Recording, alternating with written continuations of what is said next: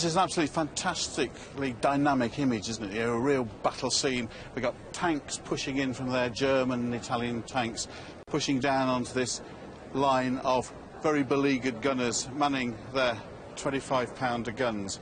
And it's by Terence Cuneo, who was one of the greatest war artists of his generation. Can you tell me the action that it depicts? It's describing the Battle of Knightsbridge, which took place on June the 6th, 1942. My regiment, the South Notts Hussars, had given the order to fight to the last man and the last round and not to retire. So we knew we were fighting a last stand. And this painting by Cuneo is marking position after a long day's battle. So this is actually a picture of an action that you fought in? I fought in that battle. I am, in fact, that man there. You are that man there, wonderful. And the reason I say that is because the regiment was wiped out. By some miracle, I was the last man, virtually, and I fired the last round.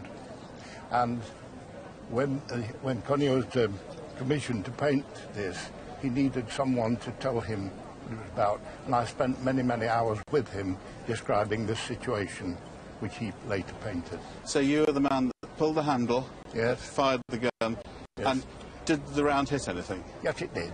That last round I fired, which was later than this, it was about 6 o'clock at night, did hit a Mark IV tank.